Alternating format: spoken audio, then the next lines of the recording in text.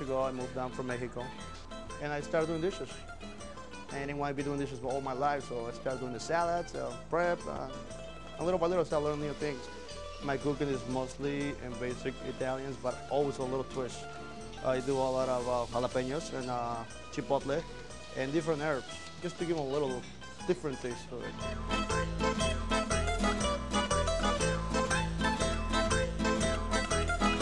I got customers that are like, what will you make for me, Armando? So, well, let me make something.